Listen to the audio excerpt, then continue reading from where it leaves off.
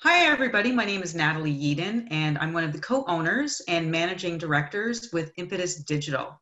For those of you who do not know who Impetus Digital is, we're a company that has built some of the best-in-class asynchronous and synchronous virtual collaboration tools. And we work with life science companies across the globe to help them do things like advisory boards, virtual working groups, medical education, with payers, patients, allied healthcare providers, physicians.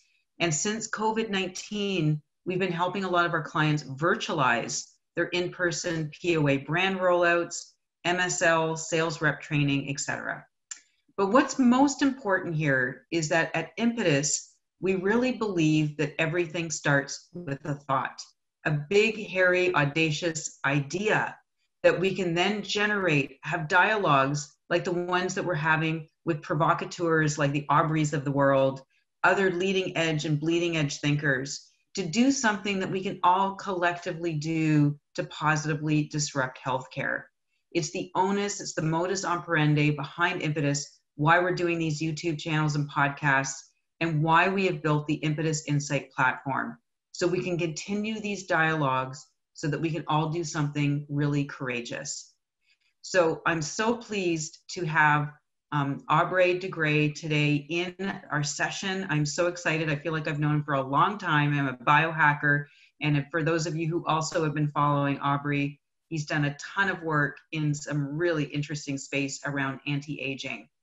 Aubrey has a PhD from the University of Cambridge, and he has focused his work on the development of medical innovations that can help to postpone all forms of age-related ill health. His main focus is really on rejuvenation. So it's actually a very positive spin on aging. So he's really looking at the active repair of a variety of molecular and cellular damage that eventually causes age-related disease and disability. So it's a really different way of looking at the inevitability of aging. And he's a chief science officer at SENS Research Foundation. It's a California-based charity that undertakes and funds research in this field. So he's also the editor-in-chief of Rejuvenation Research, and he is the highest impact peer-reviewed academic journal that is focused on postponing aging. He's also the author of the highly rated Ending Aging, including TEDx talks. So welcome, Aubrey. So happy to have you here. Well, thank you for having me on the show. It's awesome. So why don't we actually just sort of start from the beginning of really, giving us a little bit of a background. You obviously have a PhD, had an interest in science. Tell us a little bit about the trajectory that got you through your professional journey and interested in regenerative medicine. Yes, so it's quite an unusual journey, actually. I did not even start out as a biologist. I originally started as a computer scientist. And that was because when I was a teenager, I started programming, found I was good at it, and I wanted to work on problems for humanity, of which I felt one big problem was the problem of work, the fact that people have to spend so much of their time doing stuff that they would not do unless they were being paid for it.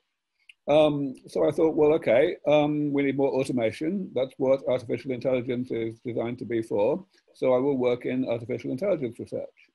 And I did that. I did my first degree, my undergrad degree in computer science, also at Cambridge. And I worked for several years in AI research. But during that time, I met and married a biologist.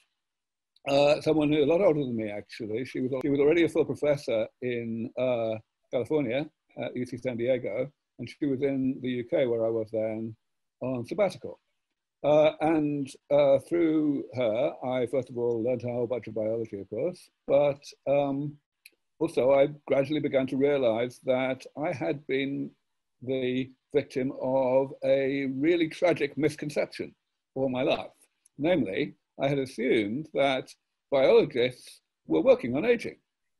Because it had always been obvious to me that aging was the #1 problem for humanity, even bigger than the problem of work.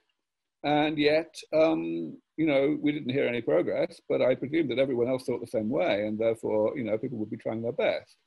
And yet I discovered then that my ex-wife now, and all the other biologists I was meeting, in fact, thought that aging was actually not very interesting and not very important.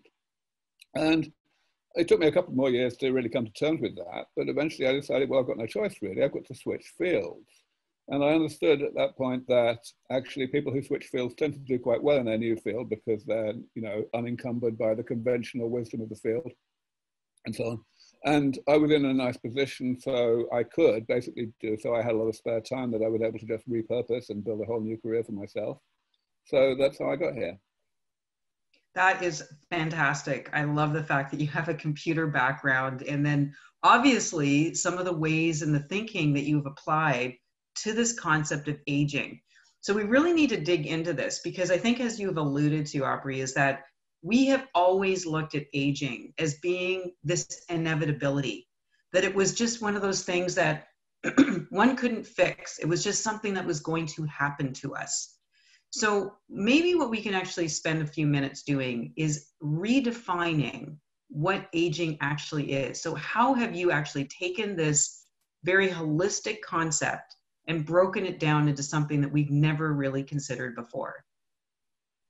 Yeah, in fact, I would actually go a little further. I would say it's not really a matter of redefining aging, it's a matter of defining it at all. I think the only reason that people are able to adopt such ridiculously irrational points of view about aging is because they don't have a definition of aging to start with, not a coherent one. And different people have different incoherent definitions in their heads. So, for example, yes, you're quite right. People think of aging as this thing that's kind of woven into the fabric of the universe in such a way that it's kind of off limits to medicine. But they don't think of the so-called diseases of aging that way. They don't think of Alzheimer's that way, or cancer, or atherosclerosis, and so on. And so we have to ask ourselves, is there actually any real biological basis for that distinction? And the answer is no, there isn't. There's absolutely none. The difference between the so-called diseases of aging and aging itself is purely semantic. There are some aspects of aging that we have chosen to give disease-like names to, and others that we haven't.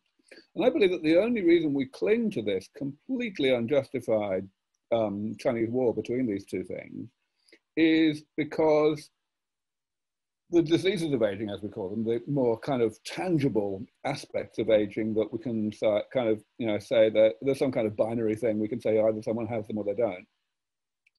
Those aspects somehow, it's impossible to say, oh, these are inevitable and they're woven into the universe, because some people get them and some people don't. Whereas people like to think of the things called aging itself as more universal, but really all it is that they happen at a less variable age. Everyone actually will get cancer, however, if they live long enough without getting anything else. And the same goes for Alzheimer's, the same goes. So that's part of it. And it's psychological, because people somehow they need to make their peace with aging in order to get on with their miserably short lives and make the best of it without being preoccupied by this terrible thing. And by kind of carving off bits of aging and calling them diseases, and putting them up as the thing that people hate and they do want to cure, it kind of makes it easier to make their peace with the rest of it.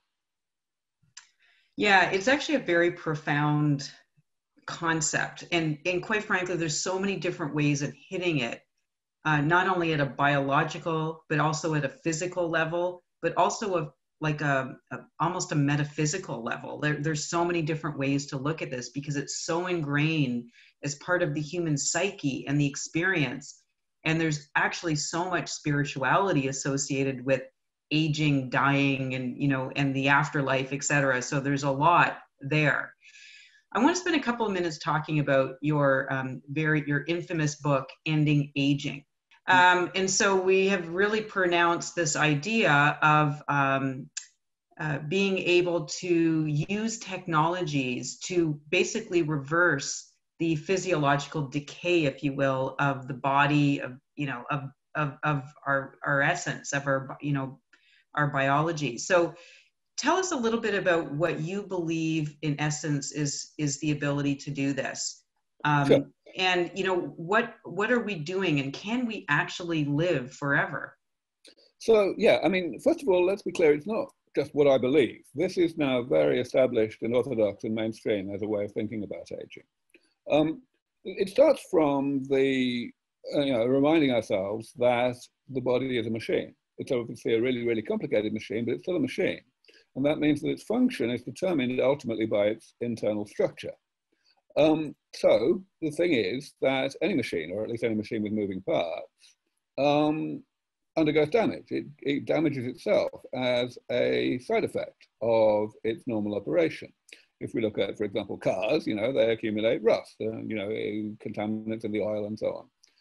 But we see today that there are cars that are 100 years old driving around. I mean, of course, not very many, but if you go back down to, let's say, 50 years, most cars in Cuba are more than 50 years old, so I'm told. How come? I mean, they were not designed to last that long. This is the key point.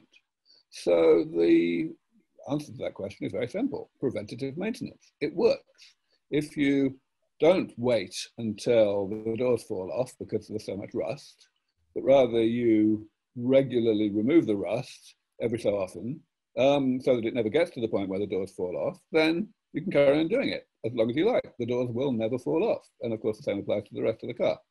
So we know from our experience with simple man-made machines that preventative maintenance works. And all I have done, and yes, I was the first person to do it, and for a long time I was kind of voice in the wilderness. But 20 years ago, I started putting forward the idea that maybe we could do the same thing. We could do comprehensive preventative maintenance on the human body. We could simply look at all of the types of damage that the body does to itself throughout life that eventually contribute to the health problems of late life, and we could repair them. We wouldn't need to repair them perfectly either. We would just need to repair them every so often well enough that the overall amount of damage that the body was carrying around would be subclinical. It would be below the threshold that causes stuff to go wrong. And I was able to make a case for this basically by characterizing all of that damage. Because of course you've got to do that, right? You can't repair all the damage unless you know what it is. So basically what I did was I classified it into a small number of categories. There's 7 categories. And this was what you needed, because for each category, one could define a generic repair strategy. So for example, one category was loss of cells, where cells are dying. Normally, what you want is for cells that die to be replaced by the division of another cell. But sometimes that doesn't happen. And so that means that the number of cells in the affected tissue will gradually go down and down. And eventually there won't be enough for the tissue to do its job. And that's a problem. So, for example, Parkinson's disease is caused by that kind of thing, where you have a particular type of neuron in a particular part of the brain that dies off. And so, yeah, the fix is, we all know it, it's stem cell therapy. We prepare cells in the laboratory into the right state so that we can inject them and they know what to do, to divide and transform themselves into replacements for the cells that the body is not replacing on its own. And what I did was I went through all of the types of damage that we knew about as gerontologists, people who studied the biology of aging. And I said, well, okay, here is the generic fix for this, here's the generic fix for that. And of course, all of these other fixes were a good deal further off at that point, 20 years ago, than stem cell therapy. And they still are. They're still at earlier stages, but they've all progressed a lot. So that as time's gone on, it has become more and more unarguable that this is a realistic way to go. The other thing that makes it realistic is that even when I began in the year 2000 putting this forward, it was already nearly 20 years since anyone had discovered a new type of damage that did not, that required me to have 7 categories in the first place. So what, one could say, well, okay, that means the whole thing is standing the test of time. We are fairly unlikely to come up with an 8th category anytime. And indeed, that has continued to be true for the subsequent 20 years. We still have only these 7 categories, and it's really standing the test of time. So this is all pretty good news. So we're going to be talking about, instead of the 7 wonders of the world, we're going to linger a little bit on the 7 types of damage, if you will, cellular damage or biological damage that result in aging. So I'm going to want to linger on these so that the audience here gets an understanding of how you've encapsulated this thinking so that you can systematically review the body like a physical machine, which I think actually alludes really nicely to your background on computer programming, Okay. which we can eventually talk about as eventually humans being the cyborgs and merging with Neuralink, et cetera. But, are we just a big giant machine, but just made out of other types of biological networks? So let's actually talk about the first type of damage. And the first one that you actually have touted is intracellular waste. Can you describe what that is? What kinds of conditions come from that type of damage? Sure, yes. So, well, of course, I've already mentioned the first one already, which was loss of cells, but this is the next one. So many metabolic processes, things that the body does to keep us alive, or the cell does to keep us alive from one day to the next, create byproducts that are not functional in themselves, but they just happen as a consequence of the thing that the process needs to do. And those byproducts, therefore, something needs to happen to them. They need to be destroyed or they need to be excreted. And for all byproducts that are created at a relatively rapid rate, one of those two things does actually happen because we have evolved ways to make that happen. But the thing is, if some byproduct is created at a really slow rate, then evolution doesn't bother to do that. Doesn't bother to figure out ways either to break them down or to excrete them, simply because there's a third option, which is simply to sequester them in a kind of garbage can in the cell. And that's okay until old age. And that's okay as far as evolution is concerned, because evolution doesn't care about individuals, it only cares about passing on genetic information. And of course, by old age, you've done that. You've had your kids and everything, right? So evolution doesn't care about old people at all. All right, so what happens in old age? Well, actually quite a lot of things. So atherosclerosis is, of course, the #1 killer in the Western world. It is mainly caused by this exact problem. There's one type of garbage, a type of derivative of cholesterol. Cholesterol itself, incidentally, is a very important molecule. We definitely need our cholesterol, but there is a spontaneously occurring derivative of cholesterol that accumulates because we don't have ways to break it down or to excrete it. And eventually it causes the cells in question, which are a type of white blood cell, to get sick and to become the first step in the formation and growth of an atherosclerotic plaque. Another example would be macular degeneration, which is the #1 cause of blindness in the elderly. In that case, it's a completely different type of garbage. It's a derivative of vitamin A in this case. And again, it's generated very slowly as a side effect of the chemistry of vision. And it accumulates, and eventually there's so much of it that the cell in question in the back of the eye, what are called the retinal pigmented epithelial cells, they get sick. And that's why we get macular degeneration. So what are we doing about that? Well, this is one of the areas where I had an innovative idea that was very new and people hadn't discussed it in terms of the biology of aging. I actually stole it from a completely non-medical area, the area of environmental decontamination. So in that area, people use bacteria to get rid of pollutants. They find bacteria that are able to break down pollutants.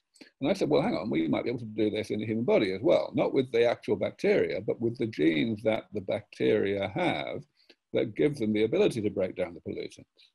So in this case, what we would do is we'd look for a bacterial strain that can break down oxidized cholesterol or whatever, and we will get the genes that they do it with and stick them into human cells, and then suddenly the human cells will have the ability that they didn't naturally have to break down this garbage. So it won't accumulate, and indeed anything that has already accumulated will go away, and bang, we won't get atherosclerosis. So this is something that we started pursuing maybe 15 years ago now, and it's very early stage back then, so it took a while to get anywhere, but it gradually progressed, and now both of the targets I just mentioned for atherosclerosis and for macular degeneration are pretty close to the clinic, actually. There's lots of work been done, not just in petri dishes, but in mice. And both of those areas have actually now been spun out as startup companies that are pursuing it with, of course, a good deal more funding than what we were able to provide because there are now investors in this space, and we should talk about that as well. Fantastic. That is a really great summary of that, and want to dig a little into that research as well. Maybe we talked a little bit about intracellular and intercellular waste, and that how that compiles and builds up over time and creates these conditions that, you know, spin us off into what we oftentimes call an aged body. So another area, the third area that you talk about, is the nucleus mutations. So can you talk a little bit about what this looks like at a genetic level? Is this something that we're doomed to have just based on our genetics? Kind of, yeah. I mean, when you say based on our genetics, let's be more fundamental than that. It's based on the fact that our whole body is encoded by DNA.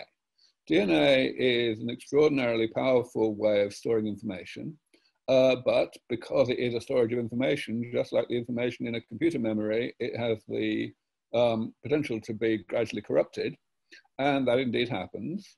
You know, it's sitting in the cell, you know, metabolism is happening, bad things can happen, toxins can come along, cosmic rays, you know, free radicals, damage happens. Now, that means that the DNA in a typical cell in our body has accumulated a whole bunch of damage, and there are things that it can't do, that it used to be able to do, or things that it's doing compulsively that it should only be doing on demand. Yeah, so this is you know, like how things are in the cell. And we can't stop mutations in the DNA from happening.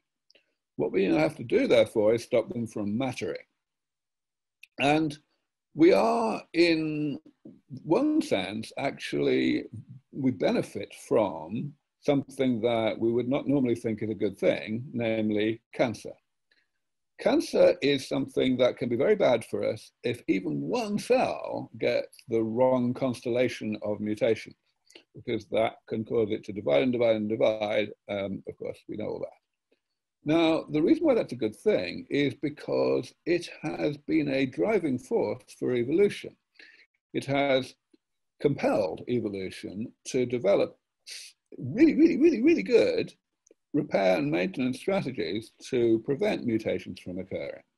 And those strategies are not perfect, otherwise we just wouldn't get cancer ever. But they are really good. So good, in fact, that we only get cancer by and large late in life. And in particular, what this does is it means that other mutations that do not have to do with uncontrolled cell division are basically protected against unnecessarily well.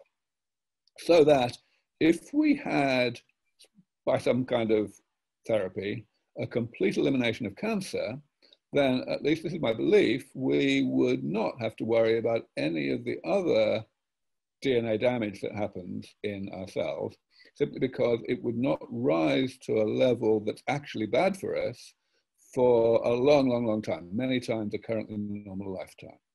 So in terms of nuclear mutations, our focus at SENS, and the focus of my work, is specifically against cancer. It's really interesting because there's a lot of other discussions and research and work being discussed around telomeres and telomere length. There's even diagnostics out there. I think one's called teloyears, and there's several others where you can actually measure the length of your telomeres to see what your biological versus, you know, actual years in life are. Can you tell us a little bit about how this fits into some of the work that you're thinking? Is this something that you ascribe to around the telomere length? Sure. Okay. And again, this is not something where I'm in any way out on a limb. This is perfectly, you know, standard, consensus in this field. The telomeres, for anyone who doesn't know, they are the ends of our chromosomes. And way back 50 years ago, people started to realize that when a cell divides and the chromosomes, the DNA, is replicated, there's going to be a problem at the ends. Basically, the DNA repair machinery, because of the way it works, will not be able to complete the job at the ends of the chromosomes, and the ends will get a little bit shorter. Just a little bit, but still, you know, every time the cell divides, that's going to happen, and it's going to add up. Now, it was immediately recognized that there must be some countervailing process that goes on that counteracts this, because if there were not, we wouldn't be here. Of course, in a normal lifetime, the cells in your body only divide a finite number of times, and maybe, you know, we can just get away with that. But the cells that go into our offspring also have to divide before they form the cells that make the next generation and the one after that. So something would have to give, right? So indeed, it turned out, and this was established firmly only a decade or two later, that there is an enzyme called telomerase, which adds DNA to the ends of the chromosomes to compensate for the DNA that's lost when the chromosome is replicated. Now, the relationship to aging comes because cells, of course, in the body, some cells, even if we forget about the cells that go to form our sperm and our eggs, some cells have to divide reasonably often, namely the stem cells of a few rapidly renewing tissues like the blood or the skin or the lining of the gut, for example. And so, it was generally felt that maybe there has to be some telomerase expressed there, and indeed that was discovered eventually. People found that there was very, very small amounts of this enzyme being made. And it was also felt that in terms of aging, maybe there's a problem here. Maybe the amount of telomere extension that's being done by telomerase is inadequate, and therefore telomeres will get problematically short by old age, and certain genes will not work anymore and so on. And sure enough, it turns out that there may be cases of this. The immune system especially may be prone to this. So that leads to the presumption that we might benefit by somehow developing drugs that stimulate more telomerase to be made, so that we end up getting longer telomeres and a greater ability for the cells that need to divide a lot to continue to do so late in life. And people have been looking for that with some success. However, there's a big problem, which is that we have other cells which divide a lot, which I've already talked about, and where their division is not good for us, bad for us, namely cancer. And sure enough, what most cancers do is they mutate. They have a lot of mutations, as I mentioned. One of those mutations is a mutation that turns on the gene that encodes this enzyme telomerase. So it turns it on really high, so that cancers can divide a lot without having this problem that I spoke about. So in that sense, we want to suppress telomerase in cancer cells while stimulating it elsewhere. And various people have been looking for ways to get the best of both worlds there, to square that circle. We have various ways in which we might be able to do it. There are various ways being developed. There's one particularly exciting one that came out of a university in Dallas that's now on its way to clinical trials, actually probably this year in Australia, where basically cells that are making too much telomerase, kill them. You can get them to kill themselves by just giving them this drug. And that would kind of be a way to square that circle. But there are other ideas that are also being pursued. Wow, it's amazing, and there's a lot of work going on in that space. So again, some people consider it controversial or not, but it's interesting to see that people are delving in and exploring some of these things that you just don't know what. Again, if you can create novel either chemicals or other sorts of things that can help to augment this, we can look at this as the biological systems repair and maintenance program. Another thing that people are talking a lot around, especially around energy management, is the powerhouse behind the cells, which is the mitochondria. And the fact that these little organelles, which are really the energy propellers, if you will, are getting depleted over time, and hence one of the key reasons why we are aging. So can you talk a little bit about those mutations or the reasons why they get worn out? Is there environmental factors that are associated with this, the way we eat? How does mitochondria get depleted in our systems? Absolutely. And this is an area that is really quite poorly, quite widely misunderstood, especially by the general public. So the mitochondria are, as you say, the kind of powerhouse of the cell. They perform the chemistry of breathing, which is to say that they combine nutrients chemically with oxygen in order to extract energy from those nutrients that is then used by everything the cell does. And that's why we breathe oxygen and we breathe carbon dioxide out. That's all because of the chemistry that mitochondria perform. Now, mitochondria do go downhill during aging. They do less, they're less functional in late life. But there are two reasons why they are less functional, and they are very different reasons. So I need to distinguish these rather carefully for everybody. One reason is that they just get dialed down. There's a regulated process whereby they just work less hard late in life. And the other process is one that happens as a result of the fact that they have their own DNA. They're the only part of the cell that does have its own DNA, outside of the chromosomes I was talking about earlier in the nucleus of the cell. And that's a really bad place for DNA to be, because the chemistry of breathing is hairy. It's actually the main source of these things called free radicals, which are highly toxic molecules that can damage DNA, among other things. So it turns out that the DNA in mitochondria gets damaged far, far faster than the DNA in the nucleus. And that's bad. It turns out that that DNA is not protected by this evolutionary mechanism that I mentioned earlier, where, you know, cancer is the #1 problem and therefore everything else gets protected unnecessarily well. You don't get cancer from mitochondrial mutations, which means that evolution has tried much less hard to stop those mutations from happening and accumulating. And sure enough, this means that they do, at least we believe, contribute to the decline in mitochondrial function late in life. And what we're doing at SENS is we're developing a method to stop that from happening. Not to stop the mutations themselves from happening, because just as in the nucleus, that is impossible. What we're doing instead is making the mutations harmless by putting backup copies of that mitochondrial DNA into the nuclear DNA, into the chromosomes. The DNA needs to be modified in various ways so that it still works, even though it's now in the wrong place, so to speak. But we think we know how to do that. Certainly those modifications are already done. And there's not very much DNA that we need to move. There's only 13 proteins that are encoded in the mitochondrial DNA. So this is a doable job. It's very hard, but it's not impossible. But the other type of mitochondrial decline is, as I say, things just get dialed down. And this is a very important example of something that people often overlook.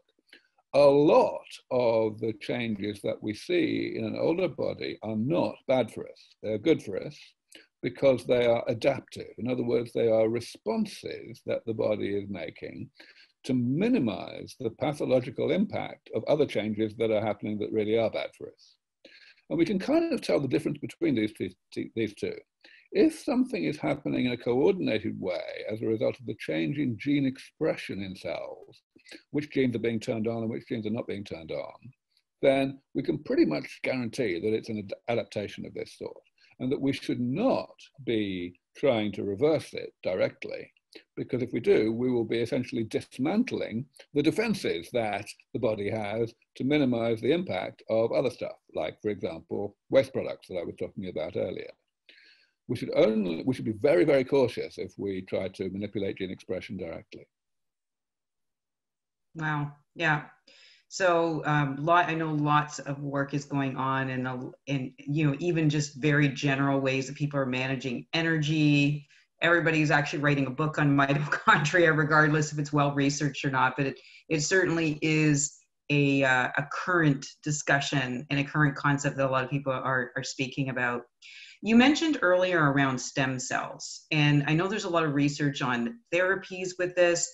We hear a lot about stem cells as it relates to cancer. Tell us a little bit around the work that's being done and how this can actually really bolster the rejuvenation piece of this so that we can delay, if not indefinitely, the aging or the death of the body. Well, I mean, as I've kind of already indicated, I don't really think it's helpful. In fact, it's actually damaging to view cancer as somehow separate from aging, or to view any so-called disease of old age as separate from aging. Cancer is part of aging. It's caused by the accumulation of damage, specifically damage in our chromosomes. So yes, there's lots going on. So we've talked already about the ways in which we might manipulate telomere shortening and telomere elongation so as to be anti-cancer, and that's definitely helpful. But there's lots of other stuff going on. In particular, one area that has really taken off over the past 5 or 10 years is cancer immunotherapy. This is an area which people had tried to do something with, get the immune system to attack cancers better than it normally does. They've been trying to do that for decades and made almost no success. And then suddenly people made a couple of breakthroughs. Some of them have already got Nobel Prizes for it. And, we're off to the races pretty much. There's still a lot of work to do, no question, but we're definitely getting there. And we regard it, and other people in the field now regard it as very much part of aging. So, for example, some of the leading players in this are people that we talk to all the time, and I help them to get investments, and they help us, and so on. Right. Yes. Excellent. I actually read a book recently with Dr. David Sinclair on lifespan. And he talked a lot about sirtuins. He talked a lot about senescent cells, and a huge area of research that's going on with that, with yeast and other sorts of things. So I was wondering if you could speak a little bit about what SENS is doing there, what the research is showing around senescent cells.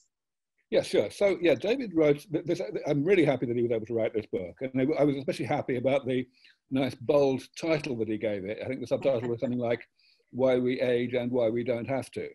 Now, this is more or less exactly what I was saying, 12 years before him when I wrote my book.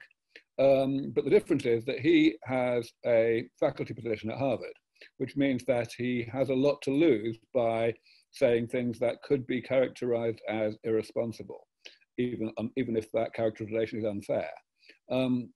So the fact that someone like him can now write a book with that kind of title is a really strong measure of how far we have come in the debate over the feasibility, the plausibility of bringing aging under medical control. Now, David's work and mine are somewhat complementary to each other. We work very strongly on damage repair, whereas a lot of his work is on trying to manipulate the cell so that it makes less damage in the first place. In a sense, we can say that damage repair is kind of the holy grail, and slowing down the creation of damage is a bridge to that. It's a way of giving ourselves a longer runway before we need to repair the damage. So that's why I say the two approaches are somewhat complementary, but they're both predicated on the shared understanding that aging is simply the accumulation of damage. And so David, you're quite right. He's very interested in sirtuins. He started out working in yeast, as you say, and he discovered certain genes and their manipulability by certain drugs, especially resveratrol was really where he made his name because it's a component of red wine. He, of course, has moved on a lot since then and done lots of work, not only in yeast and other organisms, but also in mice. And a bunch of his work has moved to the clinic. The latest kind of take on all of this is he's very keen on a particular mechanism of accumulation of DNA damage, which may very well be substantially influenced by sirtuins. So, it's not surprising that he talks about it a lot. And yeah, I'm all for that. Wow, that's fantastic. And I think the last type, we were talked about all six, and the last type of damage around aging is really around intracellular protein links. Mm-hmm. Can you sort of summarize as this last piece to the kinds of damage that we experience as we get older? Yeah, sure. So the body is held together not just by our bones, our skeleton, but also by a kind of lattice of proteins called the extracellular matrix. And the extracellular matrix is really important, especially for certain tissues, because it is what gives those tissues their elasticity. So what tissues need to be elastic? Well, a great example that we all know about cosmetically is the skin. The reason we get wrinkles is because the skin becomes less elastic.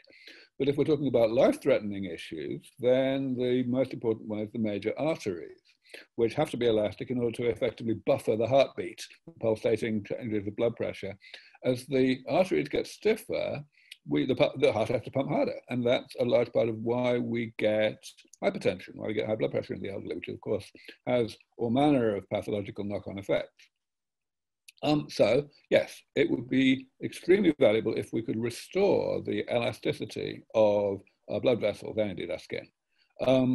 And it turns out that the chemistry that underlies the loss of elasticity is, well, I wouldn't say it's completely understood, but it's been very well understood for quite a long time. And it's caused by chemical reactions that occur between the proteins in the extracellular matrix and sugar that is circulating in our bloodstream. Those chemical reactions, just like every other type of damage that only accumulates so slowly that evolution doesn't care, these are slow reactions, rare reactions, but occasionally they result in new chemical bonds forming randomly between proteins of the extracellular matrix. And the randomness is the problem. The extracellular matrix proteins are already cross-linked together on purpose, but they're cross-linked in a very regular way. And it's that regularity, that lattice, that causes the elasticity to be there in the first place. So yeah, so we'd like to get rid of these additional cross-links. And it turns out that their chemical structure is completely different from the ones that are there on purpose, or indeed from anything else that the body creates on purpose, which is great. It means that in principle, we should be able to identify drugs that attack those bonds, those chemical links, and don't attack anything else. Turns out it's not that easy. Those new cross-links are very stable, very hard to break, but we're getting there now. A lot of people just gave up on this completely. In fact, most people did. And we had to kind of revive this single-handedly. We funded a group at Yale University for many years to grind away at this problem. And they cracked it. They figured out enough about this structure, these structures, and they were able to do a lot of experimentation. And eventually they found enzymes again that were able to break them. And that is now far enough along that it's been spun out again into a startup company, which is being funded by a lot of our friends, people who also fund SENS Research Foundation itself. So yeah, it's going pretty well. It's still a bit of an orphan when it comes to this. You know, that's the only company that's working in this space, largely because a lot of people just forgot that this should be included as one of the problems in the first place. But we're fixing that.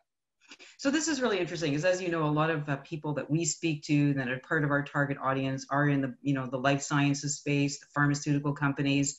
So one of the things that I see also with SENS is that there's a lot of research that you're doing to help try to shape and look at all of these 7 biological systems or routes, if you will, to cell damage and how we can actually slow that down. So basically slow the erosion down. Everything from, engineering new mitochondria to removing toxic oxysterols to everything from neocortex neuron replacement. So what do you see in the future? Do you see these new chemical entities? Do you see pharmaceutical companies kind of taking on these really robust, new, innovative, kind of avant-garde, almost kind of controversial areas in the future? What is your sense around the new frontier? Yeah, totally. It's unstoppable now. I mean, it didn't take us to get the pharmaceutical industry interested in being more than just the pharmaceutical industry. In other words, in moving into cell therapies and gene therapies and so on. That was already happening before we came along. But in relation to aging, it's going to be fundamental. There will be a role for pharmaceuticals in the rejuvenation portfolio, but the major role will be taken by regenerative medicine, cell therapies, gene therapies, and therefore the medical industry has to recognize that, and it is recognizing that. And it's welcoming it, to be honest. It's with open arms. But of course, it's early days right now, which means that most of the action is not happening in big companies, it's happening in startups. And we are a non-profit, SENS Research Foundation, because when we started, we had to be. There was no industry, nobody really believed this could be done. And so, the only way we could possibly fund it at all was purely by philanthropy. People who actually wanted to make money were not interested. But over the past few years, that's completely changed. We've made enough progress, not just we at SENS, but also other groups around the world, that at least a few of the more courageous investors who do want to make money, but they understand that early stage investment makes sense. They're happy taking a lot of shots on goal and having just the occasional jackpot. A few of those people started to get interested. And that has meant that by now, at SENS, even though we are a non-profit, a public charity, a 501c3, nevertheless, our business model is to spin projects out. We work on projects for as long as it takes to get them to a point of sufficient proof of concept that investors get excited, and then we create a company, we transfer the IP, we take a nominal stake, so we don't want to dilute other investors. And, of course, the project then gets rather better funded because investors tend to write bigger checks than donors do. So yeah, we've done that half a dozen times now. And we also work very closely. I spend a lot of my time helping other companies that have arisen independently of SENS Research Foundation, but doing very closely aligned work. I help them to get money as well. So yeah, it's all really growing exponentially now. And it's for sure going to be less than, in the next 2 or 3 years, we're going to see more and more cases of big companies getting involved. We're already seeing examples, like there was one just last week, of acquisitions happening, of actual rejuvenation startups that came out of the kind of work that we do, that are being acquired for proper money by big companies. And that's going to grow and grow. Yeah, absolutely. And it's a very exciting area. I mean, you hear all kinds of things, like Peter Diamandis has his own genetic company, and there's CRISPR, and there's all sorts of new types of technologies that are out there that I think is now opened the door. And I think really in some ways, COVID-19 has been a bit of an accelerant, if you will, on all of these frontiers. It's kind of democratizing and opening the doors to all sorts of opportunities. And I'm sure that's something that you're probably going to be seeing. But one of the things that's interesting around investments on rejuvenation types of companies and technologies is people wanting to understand what the target audience is and what that universe is going to look like in terms of the buying power. Now, one of the things I guess that becomes is really asking the question about the barriers. Because fundamentally, this is a bit of a mind game. It's getting people to accept that aging doesn't have to be inevitable. There's a huge almost learning curve or a gap that the general public needs to overcome to almost appreciate the possibility that they could live to 150 to 200. But here's the question is, if that is the case, and everybody can technically live forever, why isn't the general public running to this? What is some of the barriers psychologically for people on this concept? Yeah, it really comes back to what I was saying at the beginning of our chat. They're just terrified of getting their hopes up. They're so terrified of aging that the only way they can cope is by tricking themselves into believing that they're not terrified at all, and that aging is some kind of blessing in disguise. It's complete bullshit. There's no question about that. But it works. If it allows you to put things out of your mind and get on with your life, then it's better than being preoccupied by this terrible thing that's going to happen to you, or that you think is probably going to happen to you. And of course, that is entirely dependent on one's innate sense of how likely it is that something really is going to come along. So as time goes on, we get this very, very step-by-step, small steps, incremental changes in where we actually are in the science. And that translates into incremental changes in the level of optimism that is expressed publicly by experts in the science, like myself or like David Sinclair, right? And eventually we reach a tipping point. We reach a point where the center of gravity of what experts are willing to say on camera and on stage moves to a level where people think, maybe this really is going to happen in time for me, right? At that point, game over. There will be, it'll be very turbulent for a short while. And I keep warning people about this. I keep saying, especially to people in the financial services sector, the people who buy your products are going to want different products. Like overnight, what they want is going to change. Because overnight, people's sense of how long they expect to live is going to go up by a large factor, because they're just going to start. They're going to suddenly allow themselves to think rationally about this and to believe what that crazy guy with the British accent and the beard was saying for the past 15 years. Right?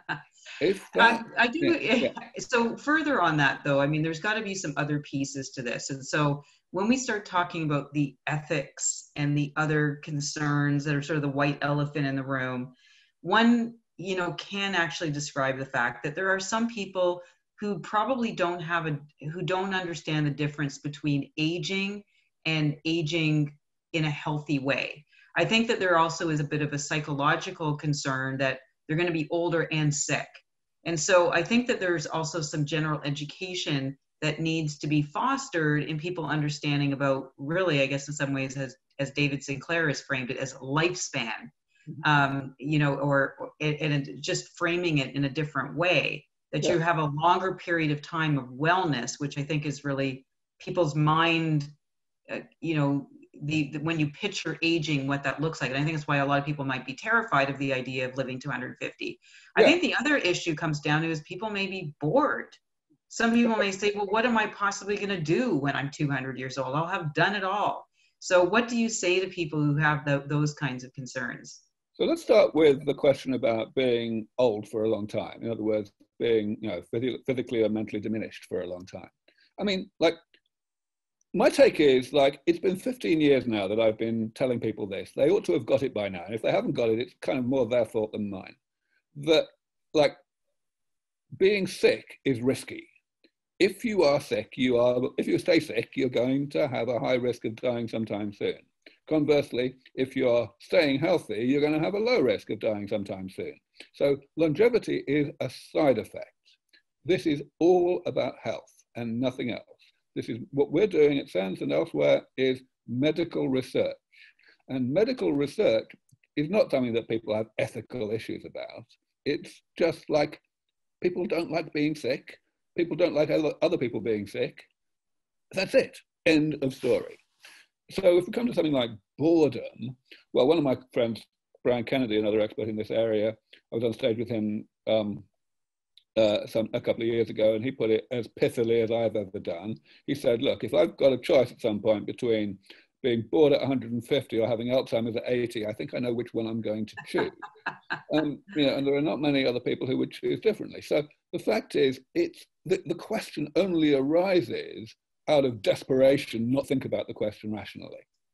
Yeah, absolutely. So that's actually fantastic. I mean, maybe one of the other things that might be coming up here as well is the concern around costing. So here we are. We're going to be in the state where suddenly we're going to have this bolus of people that are going to be living, technically forever. Is there concerns financially that governments may not want to seize this concept, who may be poo-pooing the idea of, being able to defer aging because of the concerns of who's going to pay for this? How do we sustain life?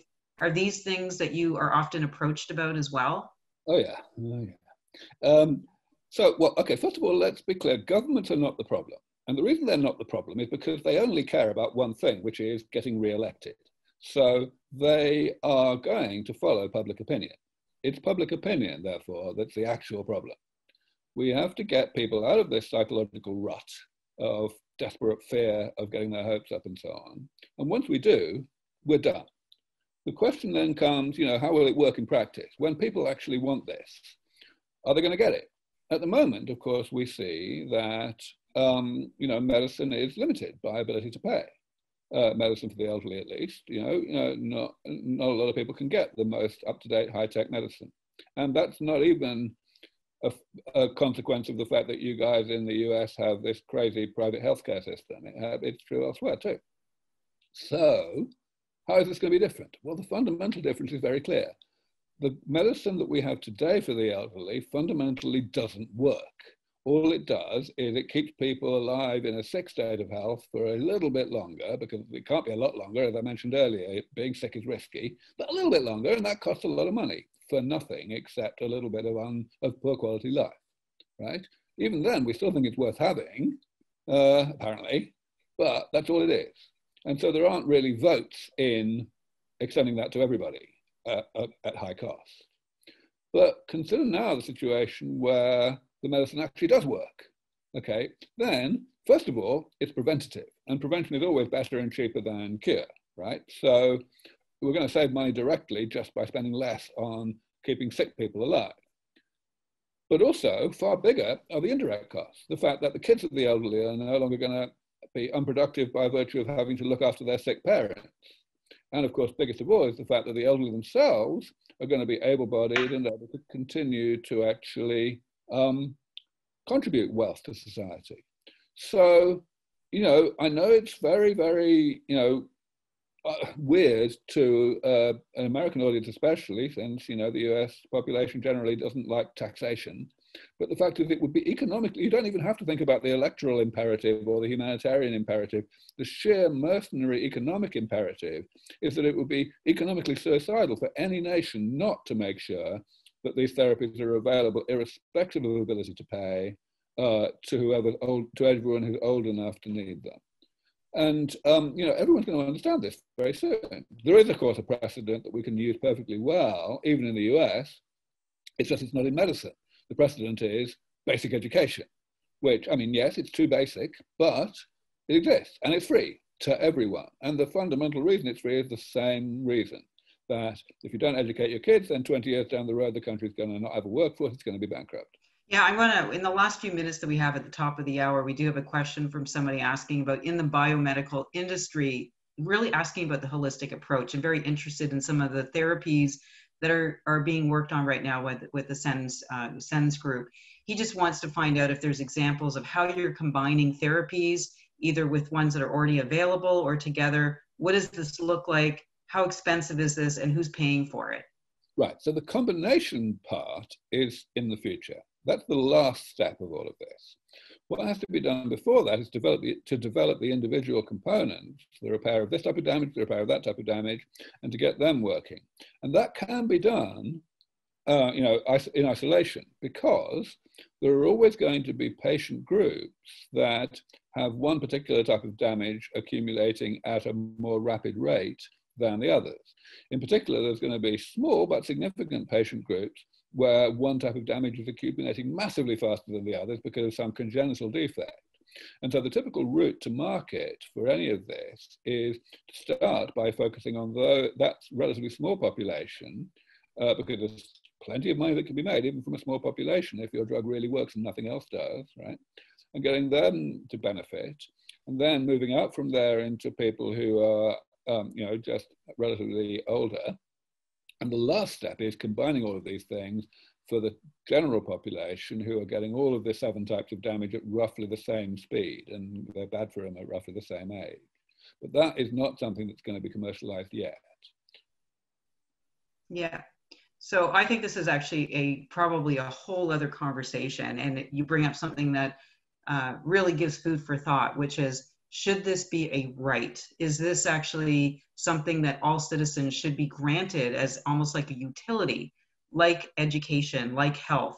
And right now, in amidst of the COVID-19 pandemic, the social upheaval, the economic overturn, there's a lot of all of these things are kind of getting turned on its head right now. Is what should be a right versus what's a privilege? Who's getting it versus not? Who is the haves versus the have-nots?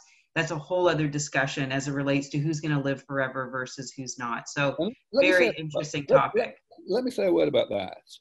So, I mean, I think the pandemic teaches us something that perhaps our elected representatives didn't really appreciate until now, which is that there are actually votes in altruism.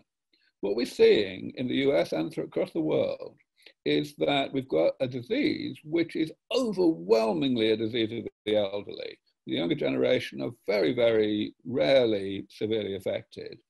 And yet, the younger generation are submitting to really, really unbelievably onerous limitations on their lives, you know, even though they themselves are not affected.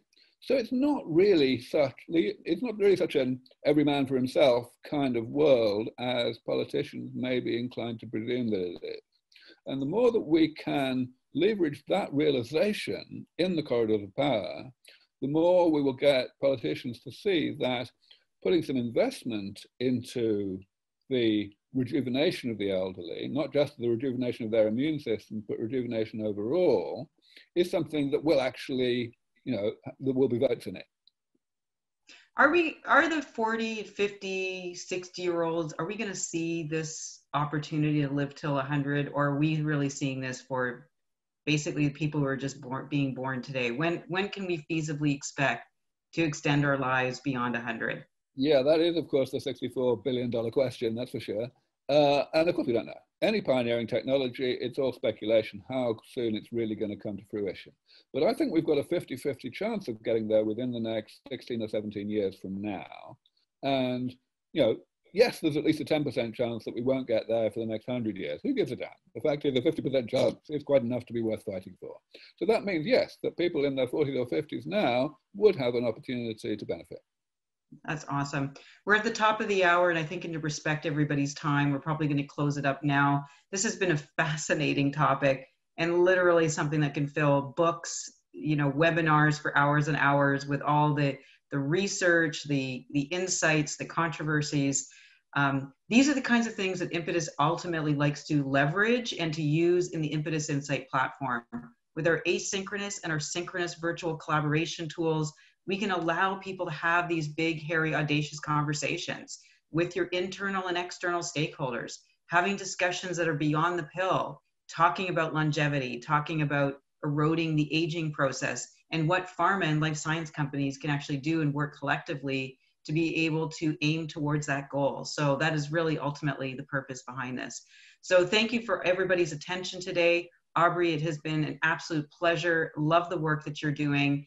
And can't wait to see more of the successes coming your way. So thank you for everybody's time and wishing you all a wonderful day. And thanks for having me on the show.